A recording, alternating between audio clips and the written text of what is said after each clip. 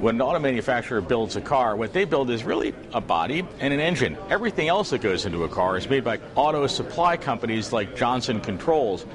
We're here at an exhibit at the Detroit Auto Show that the public is never going to see. So let's take a look at what could be in your car in, say, 5 years or so.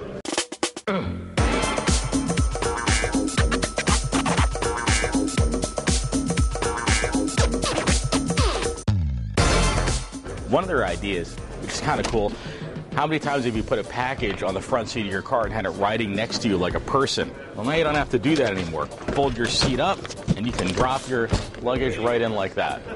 Or how many times have you ridden in the back seat of a small car and felt like you were a package? Well, not anymore. In this car, I can recline the back seat all the way back, and I can put the front seat all the way down to make it into a footrest.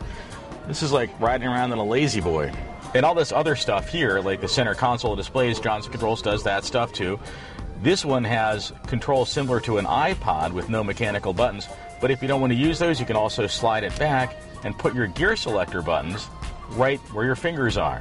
Oh, and this part of the center console here that actually folds back kind of like a roll-top desk, so I can reach into this basket, pull out whatever's in there, like my BlackBerry, and drop it on here, which is a charging mat. I'm talking about glove boxes. This one's got two of them. They're huge. This one's covered by a thin fabric film that's lit from behind at night. That's a nice look. And then this one opens up with the touch of a button, and it's huge. You've probably seen touchscreen displays in cars before. Johnson Controls makes those too. These are a little bit more advanced than the ones you're used to. Notice there's no hood covering this up from the sun. That's because the screen naturally brightens on its own whenever the sun hits it. And they've also got this cool heads-up display here. Normally these things reflect into the windshield, but because automakers like things to be easy to assemble, this one has a separate panel that pops up so it can be easily dropped into any car without having to make a lot of difficult adjustments. Down here, the normal instrument panel has been replaced by a pretty richly detailed computer screen with a speedometer along the top, and again, navigation and other features down in the middle. Now, this heads-up display is also a lot better than the ones you see in cars these days that usually look like they came off a late 80s video game.